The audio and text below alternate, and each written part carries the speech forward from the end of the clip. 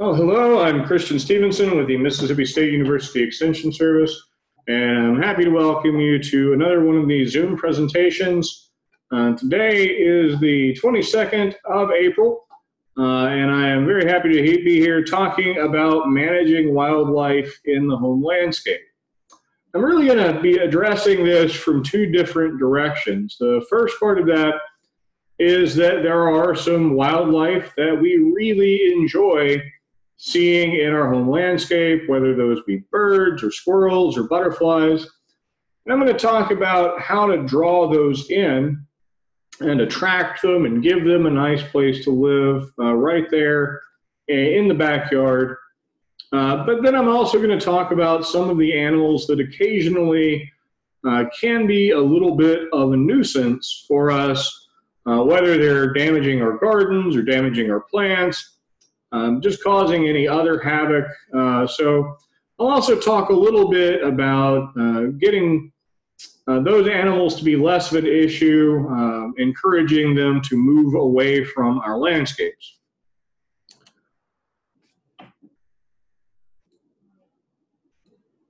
So as we talk about attracting desired wildlife, what we want to consider is that wildlife aren't really that different from us.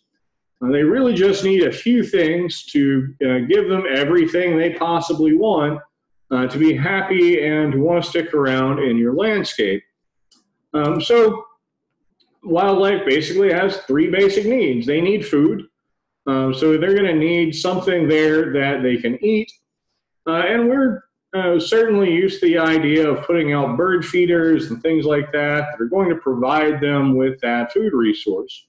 So we have to make sure they have food. And ideally, while we can provide them with these sort of artificial food sources, whether that be bird seed or hummingbird feeders, it's also a great idea to provide them with natural food sources. And I put natural in quotation marks because certainly, our landscapes are a modified environment. We've introduced a lot of plants, so it may not be exactly what they would experience in the wild, but they can certainly find food resources in the plants that we have there in our home landscapes. Now, the next thing we need to make sure that we have for wildlife in the home landscape is water. So just like this, they need water. So of course, having bird baths and other structures like that, or small water features, even a section of rocks that water will accumulate on for smaller animals like insects is a really valuable resource. Is going to make sure that the wildlife are happier in your home habitat.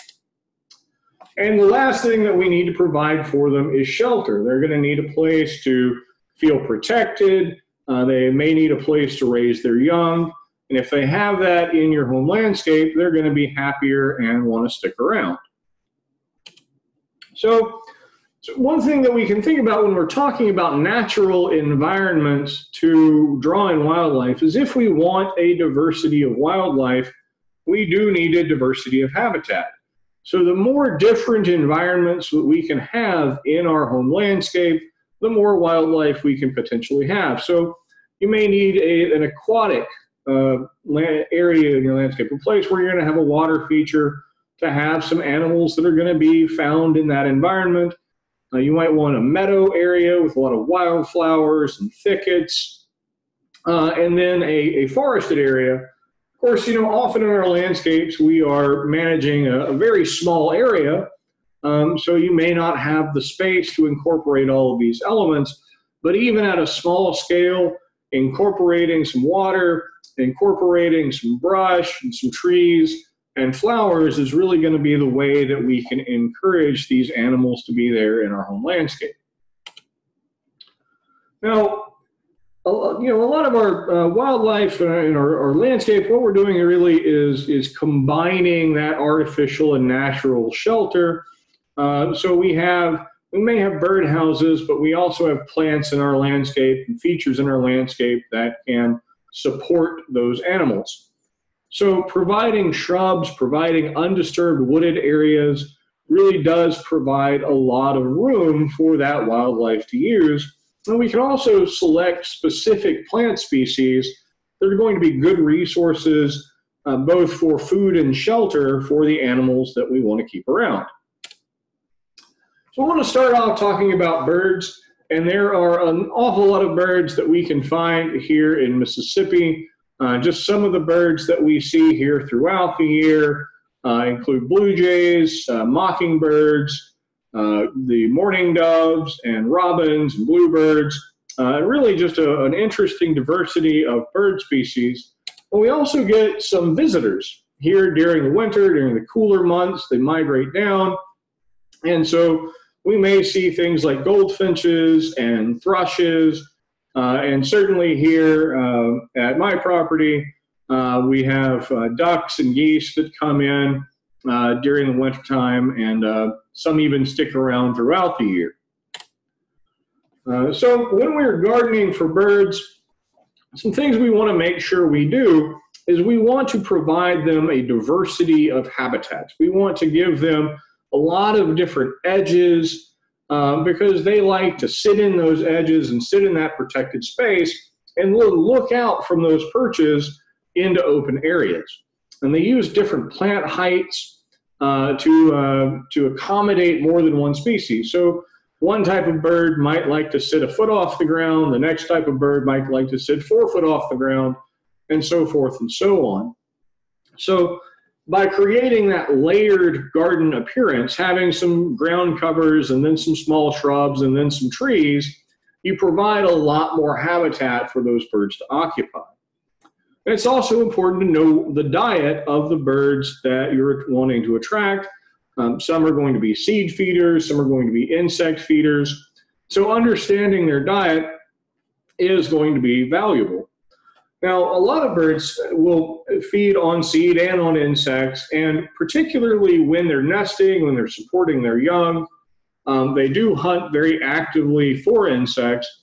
So avoiding the use of pesticides in your lawn is one way you can kind of ensure that those insects are there for the bird to go out and hunt and then return to the young.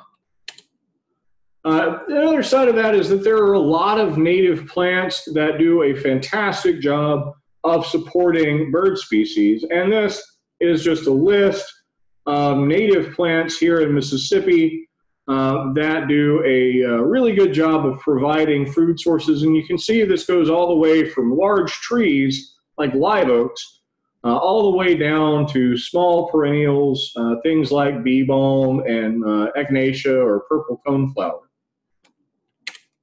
I always like to include just a few pictures, things that can kind of show off the fact that even if you're trying to design a landscape for the purpose of attracting beneficial or attracting animals or attracting wildlife, it doesn't need to be anything less attractive than your ideal image of your landscape. So the very attractive tulip poplar flowers and beautyberry, crab apples and persimmons, even that the black gum tree there, all serve as incredibly attractive ornamental plants. Potentially fruit trees work very well in this situation also, as ways to support wildlife while having a landscape and an environment that is beautiful. Also want to take a moment to mention hummingbirds as a special case. Of course, people get really excited every year when the hummingbirds start to show up. Now, there are 21 species of hummingbirds native to North America. The vast majority of the hummingbirds that we see are one species. I'll talk about that in just a second. We do get a small number of occasional visitors of different species, but mostly we do have that one species of hummingbird that we see very frequently. It is relatively easy to attract hummingbirds with the commercially available feeders. You fill those with a solution of sugar and water. You can see there it's just 1 part sugar to 4 parts water. And while you can certainly purchase hummingbird feeder sugar water. It's very easy to make it at home as well. While that red color isn't really necessary, so you don't have to add that red coloring, it will help to attract the birds initially. Once they learn where the feeder is, they're not going to care what color it is. A little special note, I don't know anyone who's ever done this, but there is a warning. You never want to add honey to hummingbird food because that can lead to the development of a fungal problem that can be damaging to the birds. And you also want to keep in mind that hummingbirds can be territorial. So you never want to go with just one hummingbird feeder. Get several, place them distributed around your landscape, because that's going to keep them from fighting amongst themselves over the food. One thing I like to do, of course, it's great to have hummingbird feeders. I think it's also great to choose plants with hummingbirds in mind as well. Now, this is the hummingbird that we have here in Mississippi primarily. It's the ruby-throated hummingbird. There's its scientific name if we want to twist our tongues around. They do tend to feed while hovering, which is just a really fascinating thing to watch. And even though we think of hummingbirds as flower feeders, they will occasionally go after small insects. In fact, sometimes they will take spiders or trapped insects right out of a spider web, and watching them do that is certainly incredibly entertaining. So that's just the introduction to the hummingbird that we primarily see. I know we're seeing them already this year, and it's always fun to watch them flying around.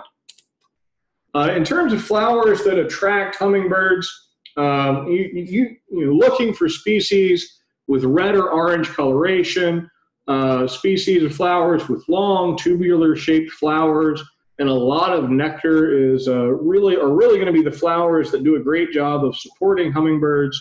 So plants like trumpet honeysuckle, the bee balms, whether that's scarlet bee balm or lemon bee balm, cardinal flower is a wonderful example. Red buckeye makes a wonderful shrub for that purpose, as well as columbine, and then salvia is and of course there's a great diversity of salvia out there as options for plants to support hummingbirds in your own landscape. All right, changing tack a little bit, we're going to talk about bats. And often when I encounter people asking me about bats, they are more concerned about keeping bats out of their attic than they are drawing them into their landscape. But I think it is a wonderful animal to have around. They're interesting to watch. And they do play an important role in dropping populations of night-flying insects. A single little brown bat can eat 600 mosquitoes an hour. While it's probably not going to drop the populations of mosquitoes down below a nuisance level, I'll take every little bit that I can get. Bats do prefer to roost in warm and dark protected places during the day. They do actually nest upside down, just like we see in pictures. And when they go into flight, what they'll actually do is just drop and then kind of use that to pick up speed as they're starting to fly. They do frequently huddle together to conserve heat. So you can see in that top picture how they're all very closely huddled together. And you may see natural bat roosts in places like caves and rocks or in tree crevices or in trees.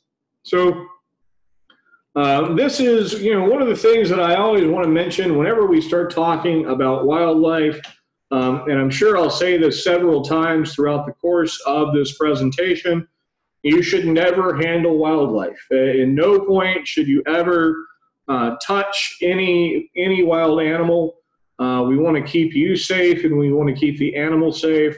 And so I really encourage people, under no circumstances is it a good idea to pick up an animal or to, if it's in a trap, you certainly don't want to handle it while it might be agitated. So bats do occasionally get into homes. They don't bore holes, so They'll really only enter in through holes that are already present, but they can enter in through a relatively small hole. You know, half an inch wide is not a big hole at all. So excluding bats really comes down to closing up any of these potential areas where they can enter in.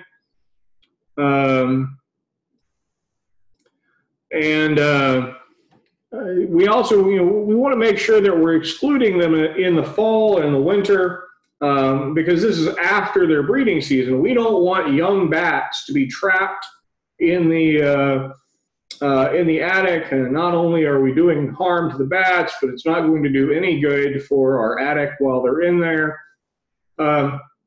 There are some one-way devices that we can install at entry points that are going to allow the bats to leave but prevent them from coming back.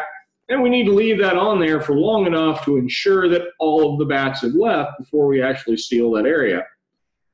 One thing that I recommend is putting up bat houses, because that's going to give the bats an area to roost other than your house.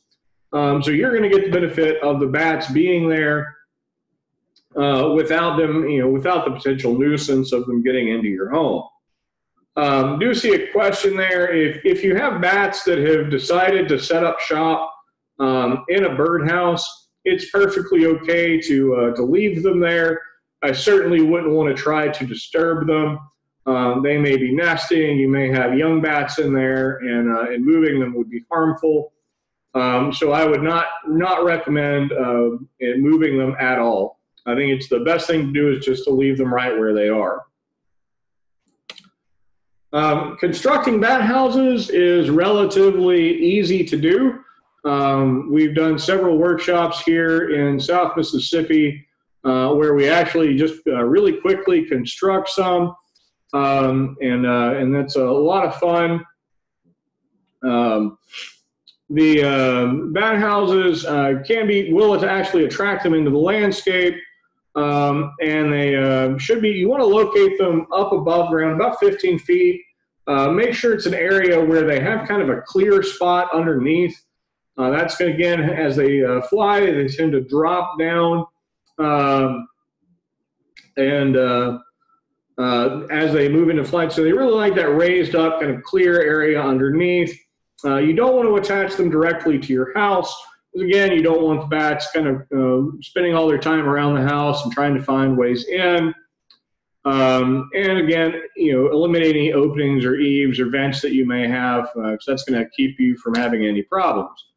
I just included a couple of pictures here, ranging from a really large bat house over there in the top right. Those are some really big bat houses. Underneath that, a really simple one that's just a single entry area. And then you can see, even in one of these simple bat houses, that really can support a large number of bats. So, you know, just having one or two of these around your landscape really can add a lot of bats into your landscape, and certainly they're interesting to watch and do a lot of good for people.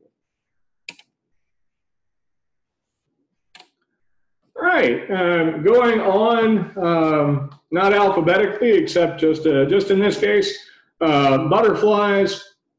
A lot of people really enjoy watching butterflies.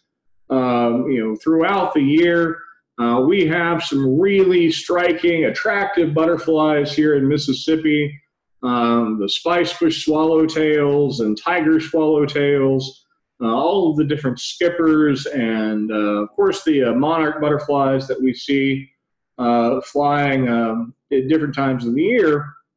We just want to keep in mind, you know, the best way to bring butterflies into our landscape is to provide them those same resources. We want to make sure that we incorporate habitat for caterpillars and adult butterflies.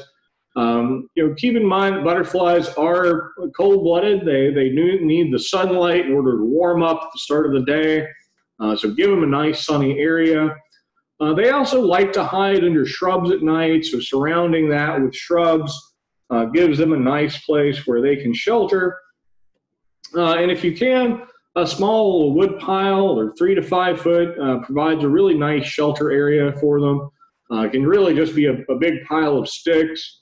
And it's important that, again, occasionally you'll be walking down a path, particularly through the woods, and in an open area where there's a puddle, you'll see a lot of butterflies all gathered around that, just right in that moist dirt, just drinking water there. And that's how those butterflies get water. So providing them with a mud puddle, or providing them with an area where you might have some stones that water will sit on top of, really provides them a water source that they're going to need. They also pick up minerals that way. And so that's a really good resource for them.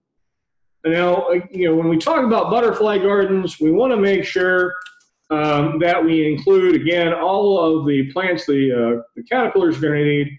One thing I try to encourage people to do if they're interested in bringing butterflies into their landscape, of course, you want to get some milkweed growing. Ideally, one of our native milkweeds, because it's really going to support the growth of monarch butterflies. But also look at the plants that would normally go into an herb garden, things like basil and parsley, cilantro, dill and fennel. All of those plants are fantastic for all of the caterpillars that are trying to grow. And then we want some plants that are really going to support butterflies, things like liatris and Joe Pyeweed, asters and zinnias. Do a fantastic job of adding a lot of color into the home landscape, as well as providing nectar resources for butterflies. And of course, things like lantana are perfectly fine as well. It's a really easy plant to grow and adds a lot of color. And it can be a large plant. One thing you do want to keep in mind is butterflies really are attracted to swaths of color. So grouping those colors together is going to make it a little bit more attractive to butterflies than if they're all scattered around. Of course, a lot of us are getting more and more interested in bees. Of course, I'm a big fan, and there are a lot of different bee species here in Mississippi. You can see there's about 400 in the United States, and that's all of our native bee species. So in addition to the European honeybee, which I think gets a lot of attention, we also have bumblebees and carpenter bees, mason bees, digger bees, sweat bees, and many, many, many more. And bees pollinate about 75% of all of the fruits and nuts and vegetables that we grow here in North America. And those native bees are really important for pollination. They're actually more important than the honeybee, despite all of the honeybee hives that we have. Now, native bees have a variety of different nesting habits.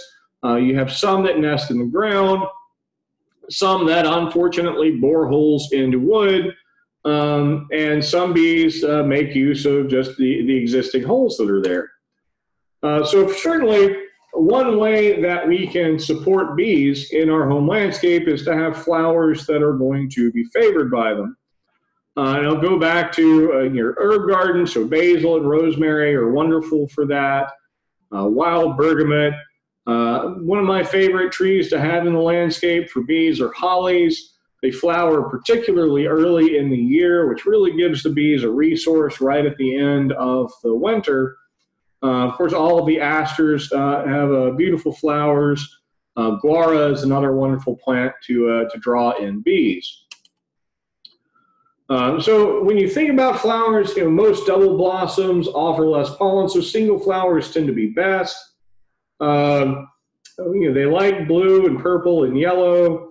Plants like daisies and Queen Anne's lace really attract a large variety of bees. And then you have some other bees that are going to like plants that are in the mint family, like, well, mint and lavender. And you do get others that'll go for larkspur, columbine, even snapdragons will be very attractive for bees. So you can see having that diversity of flowers is really going to attract a diversity of bees. And a lot of these are going to be really good pollinators as well. So they're going to do good things for your garden in return. So, make sure you have that variety in there. Use some wildflowers, native species. Though you don't have to feel bad about using plants that are not native species. A lot of species that we have, a lot of plants that we have introduced or used very commonly in our landscapes are very good for insects like bees. So the crepe myrtle, which is certainly not a native plant, is very commonly used as a resource and is a wonderful plant to use for bees. Now, we mentioned we also want to provide shelter for bees. So we do want to make sure that we're giving them a bee house or a place where they can nest. Preserve a small brush pile. Use areas with dry reeds or dead wood, or even just a little muddy area works really well for mason and digger bees. Of course, you can also construct bee houses. Bee houses are relatively, really easy to build. You can just make a wooden box, essentially, or a wooden square, fill that with pieces of hollow cane, and put that up on a board, and that is essentially a great place for particularly mason bees to go in there and set up their nests. So that is just a very simple way to do it.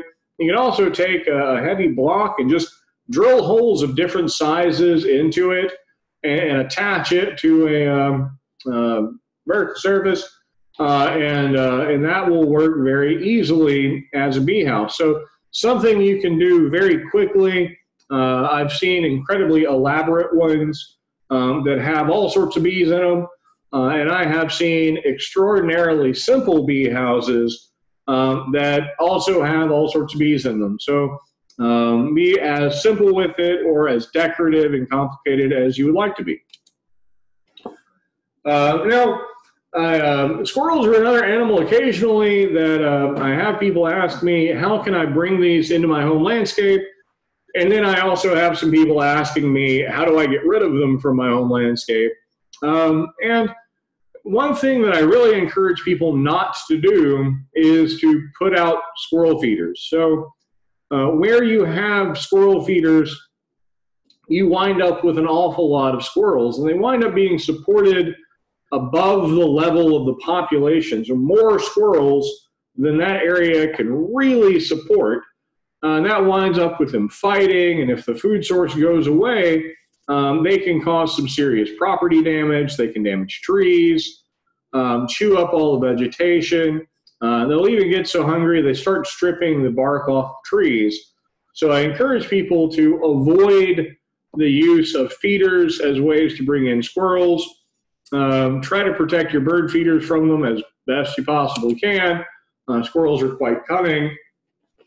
But add some trees into your landscape that are attractive to squirrels for the purpose of habitat. So things like red maple, hickory trees, and fringe trees, Chickasaw plum are all really attractive plants that are attractive to squirrels and will bring them into your landscape without supporting the population higher than it should be. And so you don't wind up with a problem, but you still wind up with squirrels that you can enjoy watching out your back window.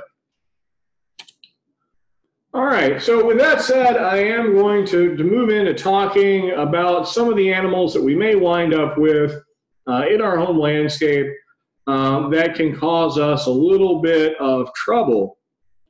And so what I want to think about first, of course, we think about wanting to provide what we want when we want to attract wildlife. We want to provide them food, water, and shelter. So, some aspect of trying to get rid of these nuisance animals is going to be removing, particularly the food and shelter that they might want. So we can use the removal of food resources.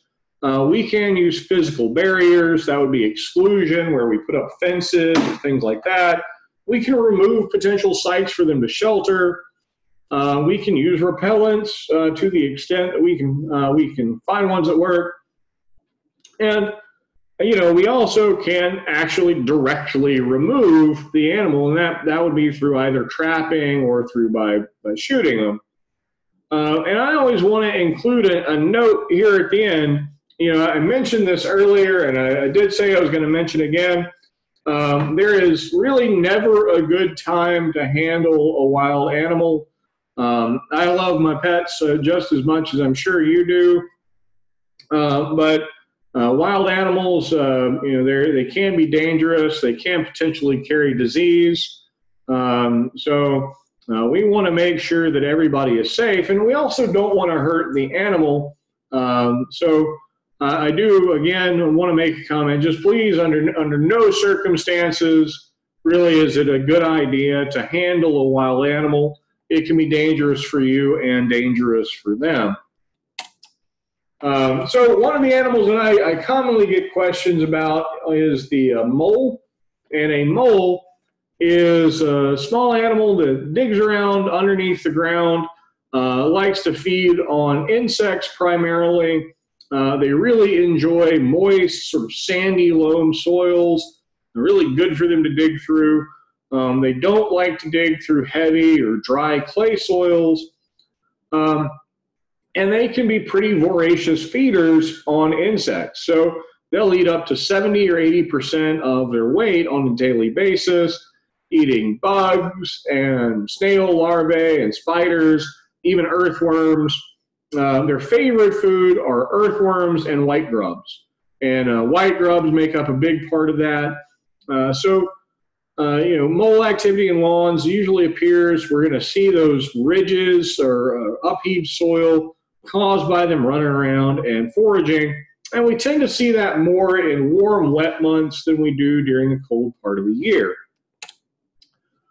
As we try to control moles, I've tried to work with repellents to see if that will work to get them to go away. I haven't had a lot of good experiences, though there are several repellents out there. You can see a picture of one of those there. And I also have not had a good experience with traps. You either have a situation when you're trying to put that trap down in the ground. The mole, like a lot of small animals, is what we call neophobic. It doesn't like to see new things, so it's going to be kind of, scared away by the presence of this trap. You might get the occasional mole, but I just don't think they're very effective. You may have a dead mole in the trap that you have to dispose of, which can be really unpleasant. Or in the case of a humane mole trap, so you've captured the mole, what do you do with it now? And that can be, as much of a struggle as dealing with them in their lawn. I think the best thing we can do to control moles is try to remove their food sources. So application of lawn insecticides that are going to knock down populations of white grubs and other soil-dwelling insects is going to remove that food source away from moles. And once you take away their food, that's going to encourage them to go elsewhere. I do want to include just a quick note here. There is another animal called a vole, V-O-L-E. Those are a plant-feeding animal that looks very similar to a mole. It's about the same size. Also digs around the ground. Occasionally they come up to the surface a little bit more. So they are a little bit easier to trap.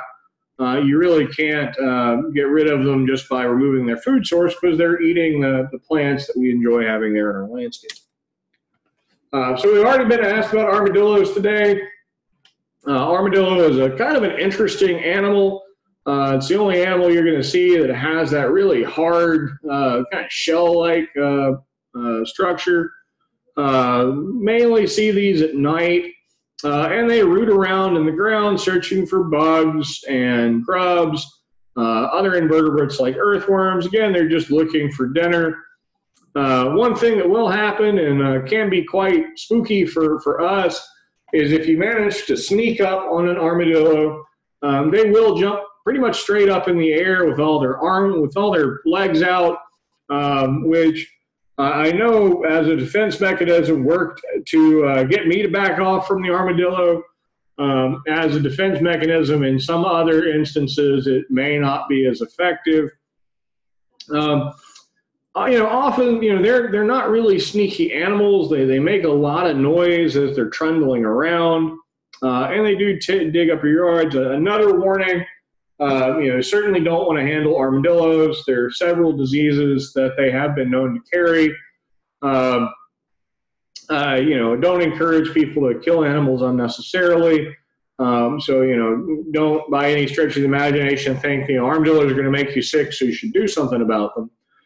But again, it's just another good example of, not wanting to handle wild animals for a variety of different reasons. As with moles, removing the food source for armadillos is really the best way to get rid of them.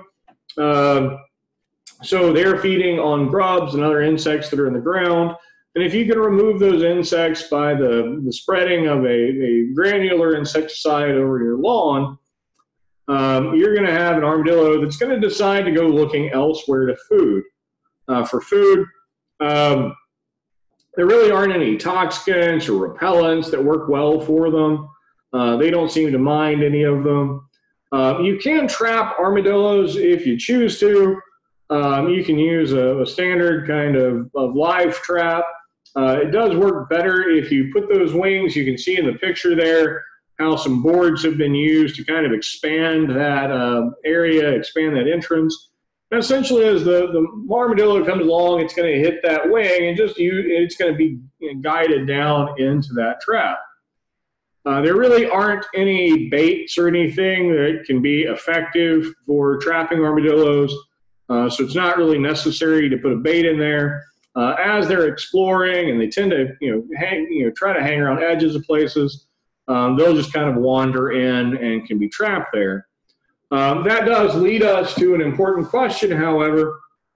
Once you have trapped the armadillo or any other animal that you might have trapped, well, what do we do with it now? And it's important, if you are going to trap an animal of any sort, you need to contact your local animal control authority. You can contact your sheriff's animal control officer or contact the Department of Wildlife and Fisheries and Parks, because there are regulations about trapping animals, and certainly the regulations about transporting and releasing animals.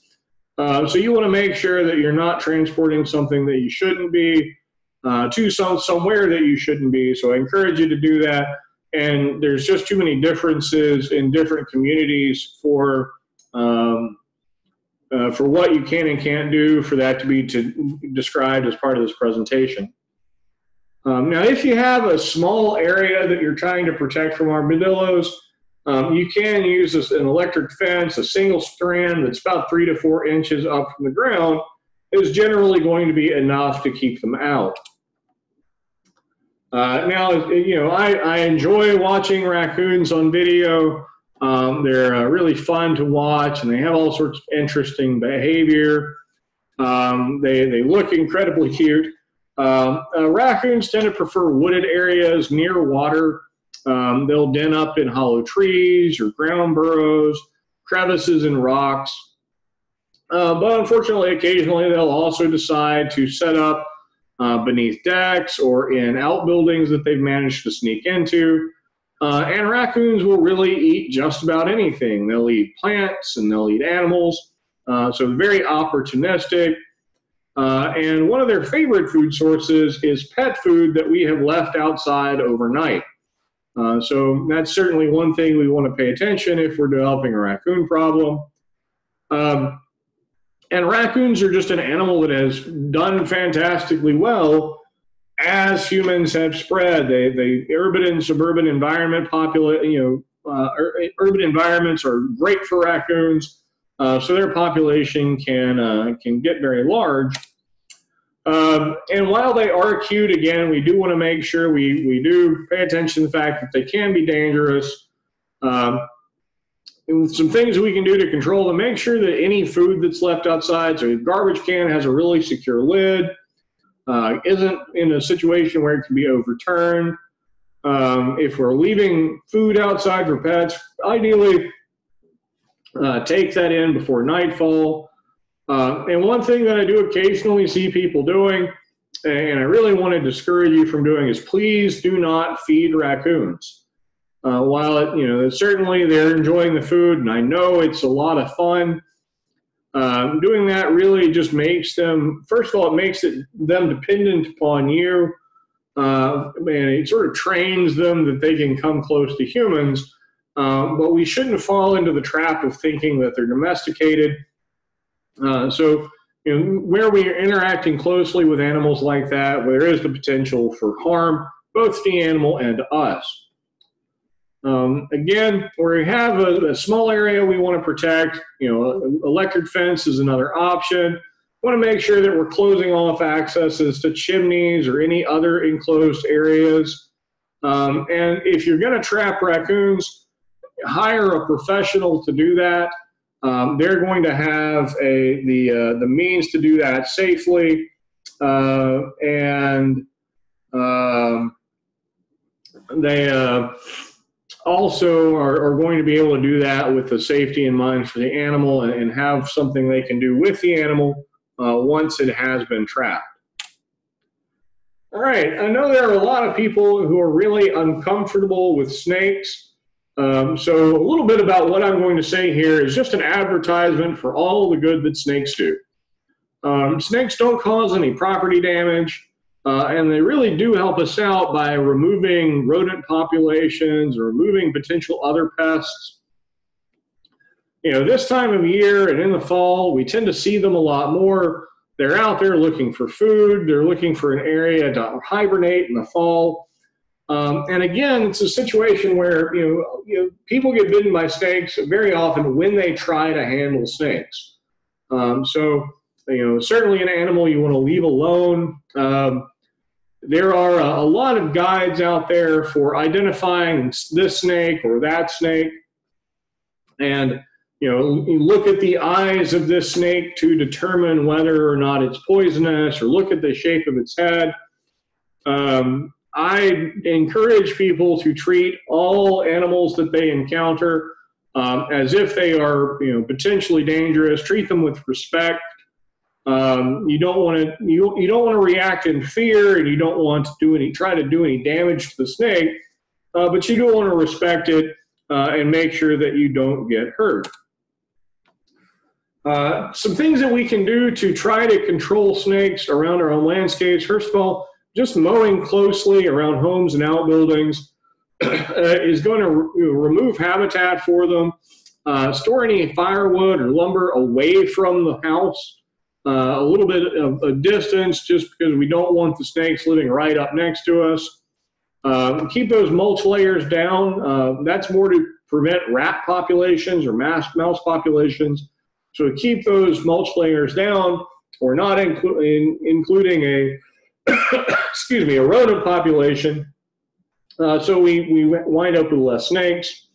Make sure we're closing up any cracks or crevices to prevent them from having an area that they can come in. Make sure all of our doors and windows have tight-fitting screens. Of course, one of the other things that we can do to help control snake populations is to ensure that we're controlling the population of mice and rats. The standard black poison trap that you would have in your home landscape to include those to reduce mouse populations or rat populations are also going to be really effective for getting rid of snakes, simply because you don't have that rodent population around.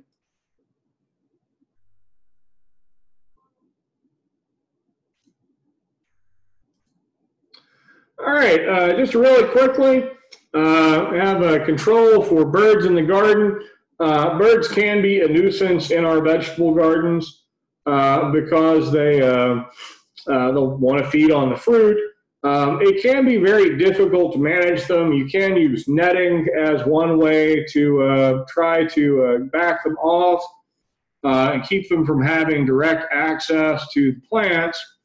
There are a number of other things that can be tried. the important thing here is whatever method that we use to try to keep garden birds away from our gardens, people have suggested, reflective materials like pie plates and things like that. And that reflection will occasionally, cause get the bats to go away, or the birds to go away. Sorry, I'm looking at two different things, and I'm trying to get my words crossed there. But we want to change up the things that we're using to try to keep birds away. Birds get used to things, so even things like where we have a sound that may drive the birds away, we want to change that up and change how they're experiencing it so that they're not getting used to that phenomenon, and it'll continue to work. All right, oh goodness. That was fascinating. So deer are another animal that we commonly encounter in the home landscape. They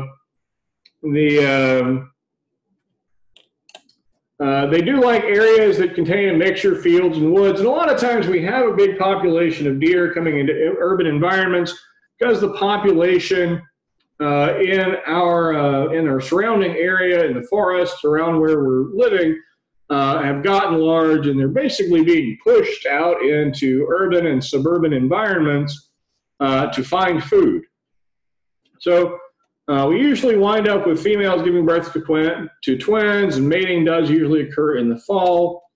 So the challenge in dealing with deer is really that they do eat quite a lot. They'll eat about 7 pounds of food per day. They will feed on a wide range of different plants, and they love the new growth and really succulent, fresh growth on plants. And feeding on that plant, feeding particularly on that young plant tissue, can completely destroy our plants. As far as trying to deal with deer, fencing really is the most effective means to do that. Really difficult to do around our entire landscape, but it is something that we can do around the garden. And you can see, if you look at the image of that fence, it's actually 2 layers of fencing. So as the deer try to navigate through that fencing, they encounter that second line, and that will really help in deterring them. They don't see well in 3 dimensions. So they have difficulty trying to get through that fence. You do have to make sure that you are keeping that fence on and active with no breaks. Test that voltage regularly. And generally speaking, they're going to try to go under or through a fence rather than jump over it. Now, you can just have traditional fencing. You can make that look really nice, really attractive. And that may have some effect in deterring deer. Just keep in mind, and this is my favorite picture, that even with tall fence, deer may attempt to go over it. This one got caught, but they can get really interested in what's on the other side of a fence and really want to go over it. They'll certainly give it a try. There are some deer repellents out there. They usually work by having kind of an offensive taste or offensive odor. And, it's important that we try to, try several different repellents, because what works in one place may not work in another. And factors that are going to contribute to that may have maybe the feeding habits of the deer, different environmental conditions. And continually applying a repellent can wind up being pretty costly and pretty labor intensive. So where you have a low number of deer, you have light damage from deer, and you have a relatively small area, these repellents can be effective. In other situations, it can be difficult to apply them in a way that's going to work. Now, there are some plants, and I often get asked, what plants should I include here that are going to be plants that the deer won't eat? And so far as I've been able to tell, we can have deer-resistant plants, but we can't really have deer-proof plants. So, when it's the right time, if the deer are stressed, they're going to try to eat anything they can. They are always going to prefer that spring growth, that new growth. They prefer that really nice vegetation with high water content. And they will be more attracted if you've got plants that are over-fertilized or over-watered. They're going to be more appealing to deer. Now, there are some characteristics of plants that the deer do not prefer to eat. And those are going to be things with thorny or prickly leaves, plants with a really strong scent, and then also plants that are poisonous or produce a really latexy sap. Also, plants that have really hairy leaves. So some good examples of plants that deer tend to avoid. Cypresses and crepe myrtles are not popular with deer. Angel's trumpet, which is highly toxic. Holly, which of course has all those thorny bits on it, and sweet olive. And for bedding plants, things like begonias and African daisies and calla lilies are all fairly effective for being deer resistant, though again not deer proof.